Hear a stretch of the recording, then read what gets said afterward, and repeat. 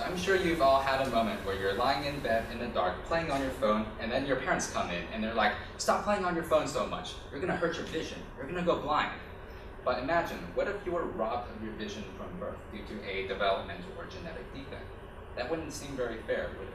Wouldn't you wish that there was some way that we could detect, correct, and prevent these errors from occurring?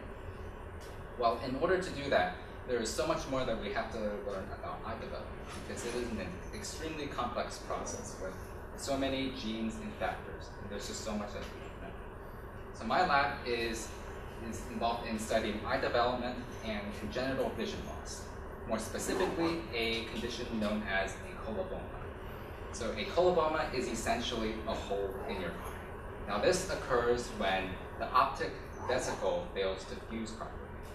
The optic vesicle is the structure that will eventually develop into your retina. Now this fissure in the optic vesicle has to touch and completely fuse together to form one complete layer of tissue. This is absolutely critical, and if there is a defect in this fusion process, then it will not complete and you will get a gap that will eventually persist into your retina, which will become the coloboma. Roughly 1 in 10,000 people are affected by this condition, and the degree of vision loss associated with this depends on the severity and location of the coloboma. So it can range from complete vision loss to virtually no effect on vision whatsoever. So my lab is focused on investigating genes which are critical to eye development. In particular, for my project, I'm interested in a gene called NF2, or neurofibromatosis 2. Now, previous studies have shown that when you disrupt the NF2 gene in the eye, or if you knock it out, then it will result in a coloboma. Now, how and why exactly does this happen, we don't know. So for my project, I'm going to be looking at embryonic mice which have the NF2 gene disrupted in their eye, and I'm going to be comparing them to normal control mice. Here you can see that when you disrupt the NF2 gene, you get a gap in the eye.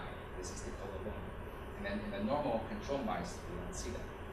So by investigating the morphological differences between these two groups of mice, I hope to learn more about why NF2 disruption causes the coloboma.